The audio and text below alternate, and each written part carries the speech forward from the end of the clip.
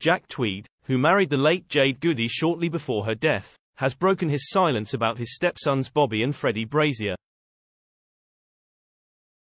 The 36-year-old married Big Brother star Jade when he was 21 years old in 2009, just 1 month before she died after losing her battle to cancer.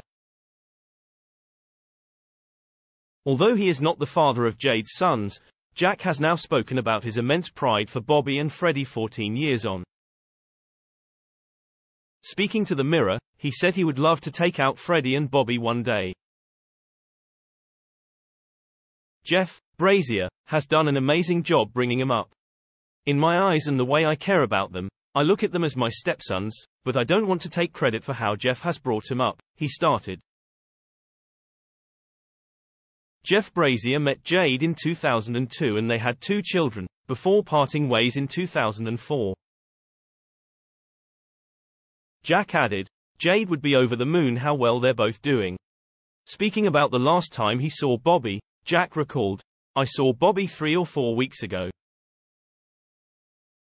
H is so busy and was living quite a distance away from me. We see each other through ARG, James Argent, or with other people, we're yet to do anything on our own. I'd like to take Bobby and Freddie out and be normal, just like we used to be, maybe one day.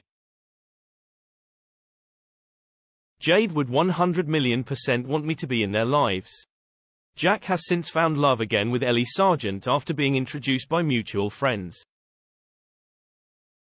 The pair went public with their relationship last year after 9 months of dating, and they have apparently moved in together in Essex, according to reports.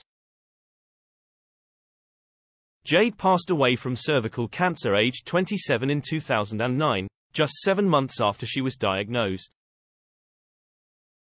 Her eldest son Bobby is currently competing on Strictly Come Dancing with his pro partner Diane Buswell.